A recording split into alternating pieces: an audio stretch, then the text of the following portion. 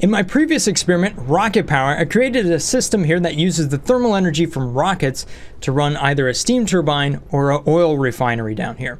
And I transferred the thermal energy from this hot side to the cool side via ethanol heating loops or cooling loops. And many of you asked a good question, and that is what happens if we get rid of that heating loop that you have going on there and just have a connection between the hot side and the cold side right next to each other. And in this arrangement here, you could put a steam turbine right here and take the thermal energy from both of these sides to run that unit. And if the shoe fits, I say use it. However, there's something else going on here that might look a little bit familiar. If you were to look inside your computer today, there's a good chance you would see something like this. And what this is a radiator that's connected to a heat block down there, and the thermal energy runs through these things called heat pipes. So how does a heat pipe actually work? Well, there's a liquid contained inside of this pipe itself, and there's a wick on the outside. And there's a property that when you go from a liquid to a gas, it's called latent heat. A certain amount of energy is actually used there to make that happen. But what happens is you end up with this moving system down here that's moving thermal energy very, very efficiently from one end to the other.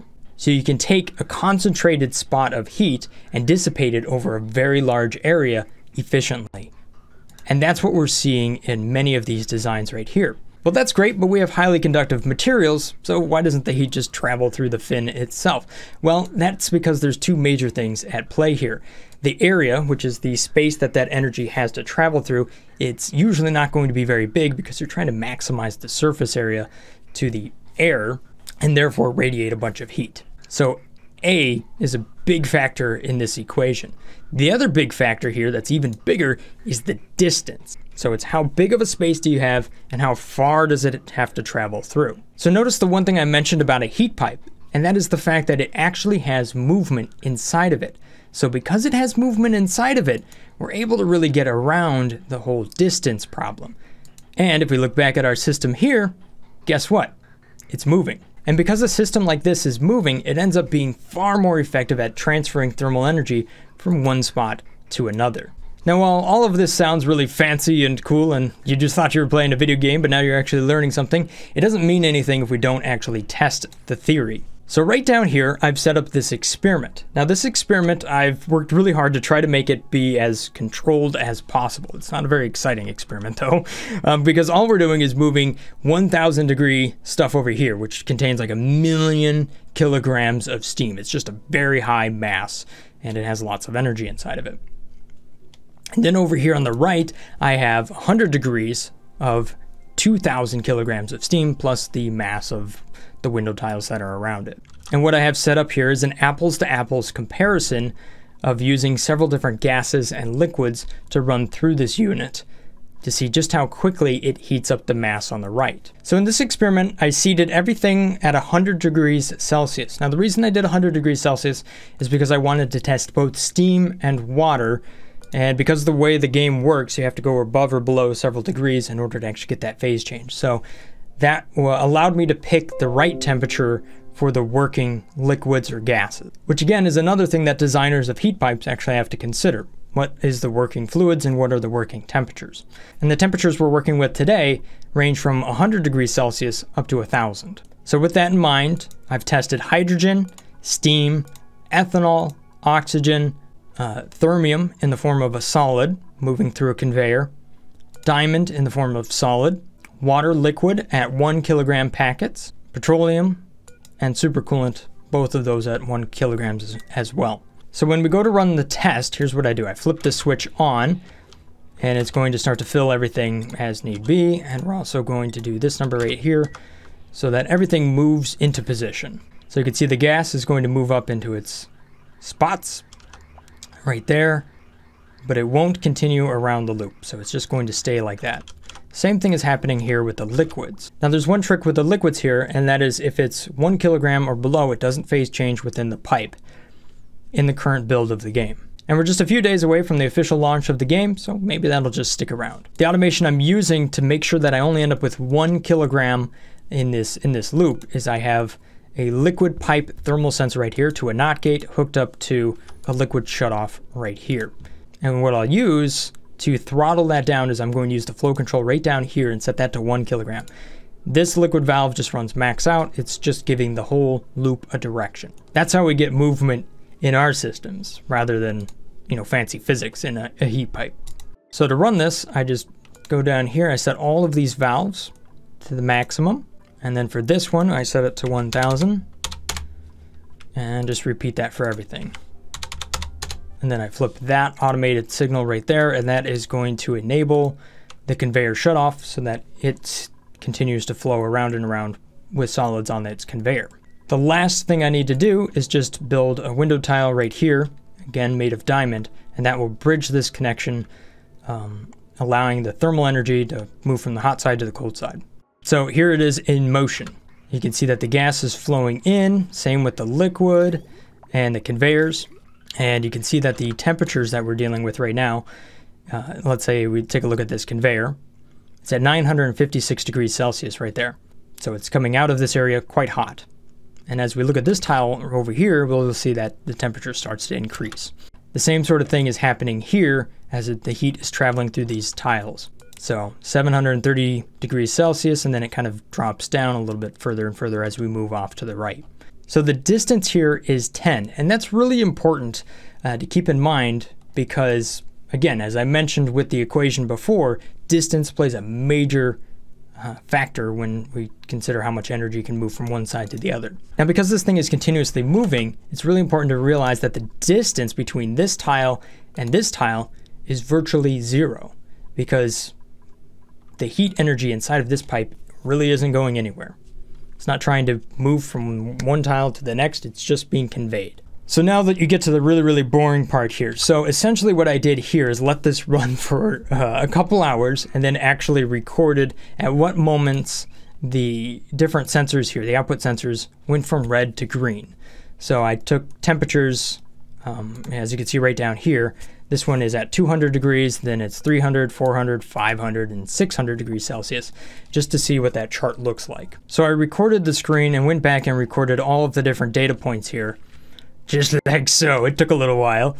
All right, so after I gathered all of these data points, I threw it into a sweet graph for you. So this is basically time in seconds over here, and then with temperature to the right. Now the importance here isn't necessarily how much time it took because this is a unique setup, it's just an experiment, and the temperatures are whatever, right? But the slope of these lines is really important because it shows just how efficient that temperature is moving from one side to the other. And the thing that I was most interested here, besides the question that people were asking, which was, how effective is it to actually just create a stem of solid diamond or something like that to move temperature, but am I using the right gas in this situation? Should I be using steam if that's available and I can get it to work over ethanol? So that's the other thing I was actually curious about. And this test here will prove that I actually made a mistake. So the results from best to worst are as followed. Thermium works the best. As you could imagine, it has the highest specific heat capacity at 20 kilogram packets per spot as it's moving around, and it also is very thermally conductive as well. So nothing can compete with thermium, although diamond is not far behind. So diamond being much more available is something that you should definitely look at for moving heat from one spot to another, although the rails can be rather expensive. Just behind that is liquid supercoolant, which is very impressive when you consider that it's moving 1 kilogram packets. However, if you can move 10 kilogram packets, you can actually move a lot more thermal energy using the supercoolant.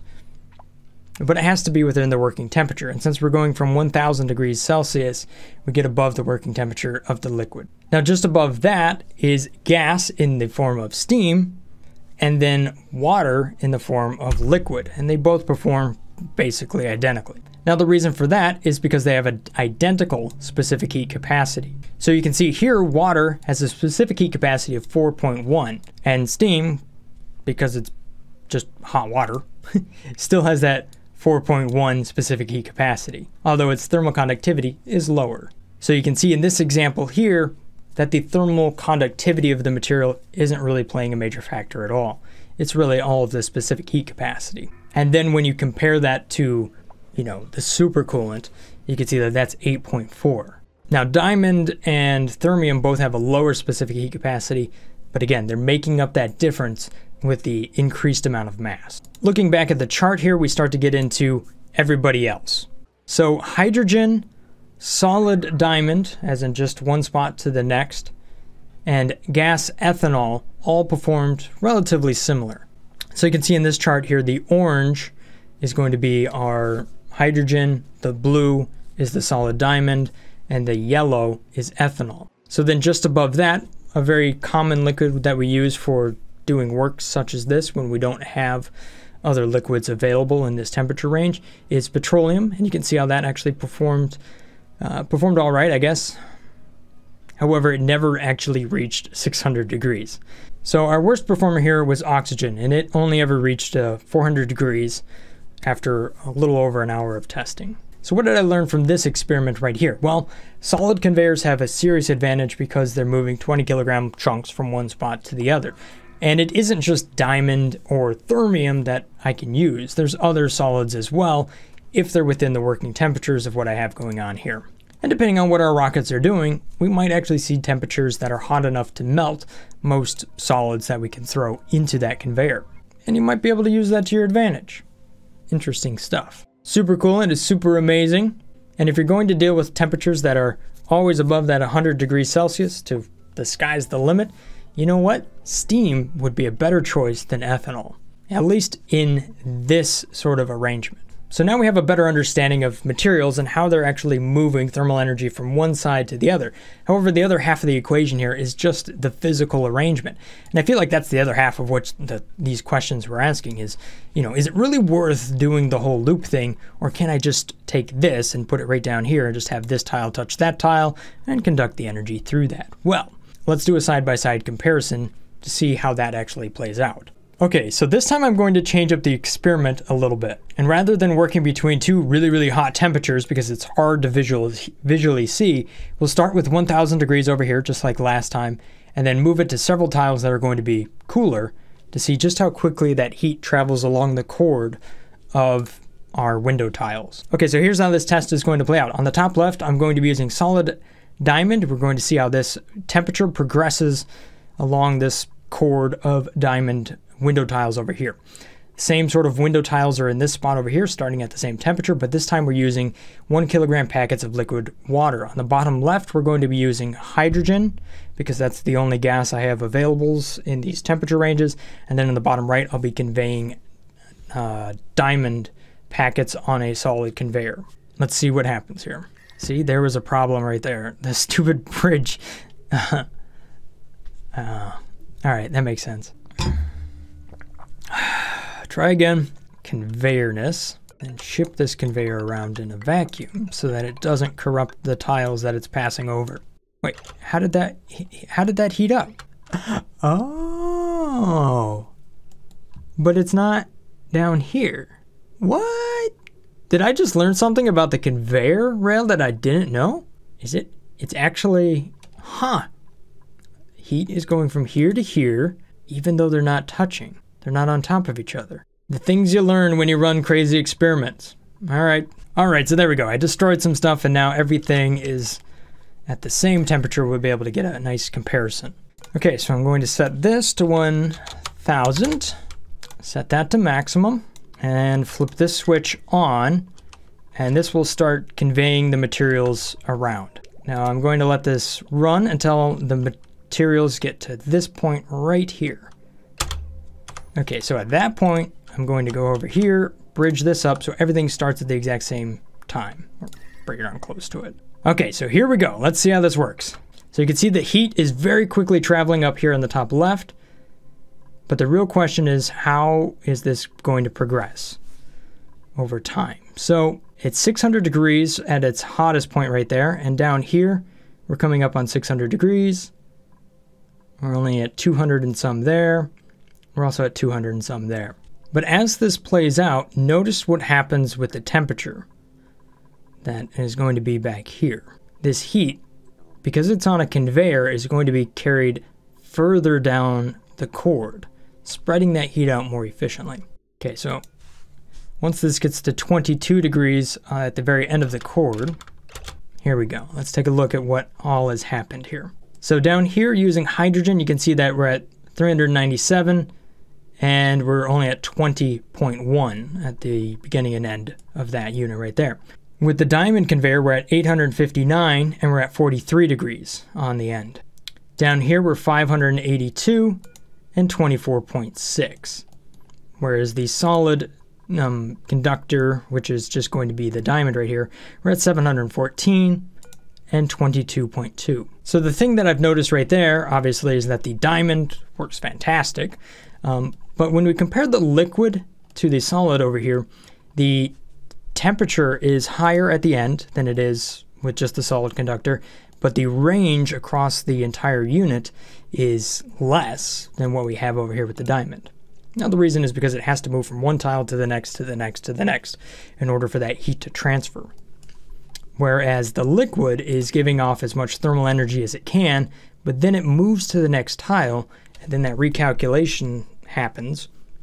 So not only is it calculating how hot is this tile and that tile, it's also calculating what the remainder of that water is as it's moving from one spot to the next. So it's really pushing that heat along. So a more interesting number might be, what is this spot right here? Because it's more or less in the middle of our arrangement. So you can see we're at 80 degrees with the solid diamond. At the liquid, we're at 94.5. With the solid conveyor with diamond inside of it, we're at 239 degrees, showing you just how amazing that is. And then over here, conveying with the hydrogen around, we're actually only at 54.3. So I feel like this was a good example, between a solid conductor and an equivalent moving conductor like this one over here. And then our best option, or our best reasonable option, compared to the solid unit over there, and how much better that unit actually is at just moving the heat through it. But it also shows that the solid conductor still has an advantage over an inferior medium, which is this gas right down here, hydrogen. Okay, so in one last example here, what if we use multiple methods together? So in the top right here, I'm moving water. I'm also running a solid diamond conveyor, and that's going to be compared to just a standard solid connection over here on the left. Now take a look at how this changes. Okay, so you can see here, obviously the heat is moving in, but the heat over here is also moving in both directions. So you can definitely combine multiple methods together in order to solve your problem. As you can see, we got 600 some there, you got 200 and some there. Shoot, you can even say, hey, guess what? Sometimes I'll have a solid connection down here. And yeah, you can move a lot of heat from one spot to the other using the conveyors as needed and the solid connections where possible. So you can see here, a hybrid-like solution allows you to tackle many more problems than just relying on one method or the other.